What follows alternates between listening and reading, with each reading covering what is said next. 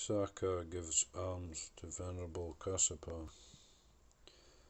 Arising from Nirodha Samapatti, temporary suspension of mental activities, Venerable Kassapa entered into an area where poor people were dwelling in the city of Rajagaha for alms food.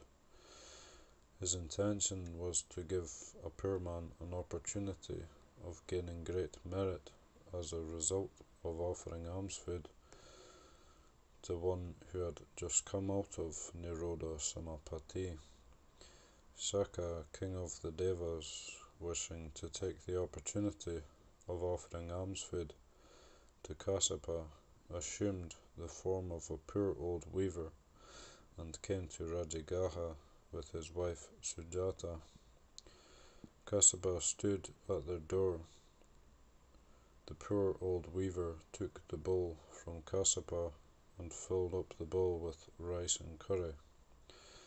The delicious smell of the curry spread everywhere.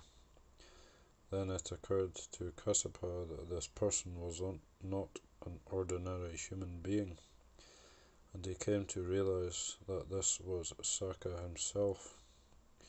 Sakka admitted the fact and claimed that he too was poor, because he had had no opportunity of offering anything to anyone during the time of the Buddha.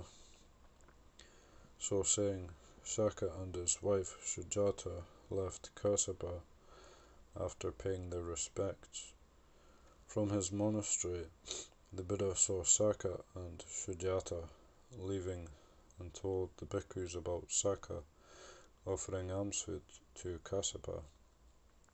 The bhikkhus wondered how Sakka knew that Kassapa had just come out of Nirodha Samapatti, and that it was the right and auspicious time for him to make an offering to Kassapa.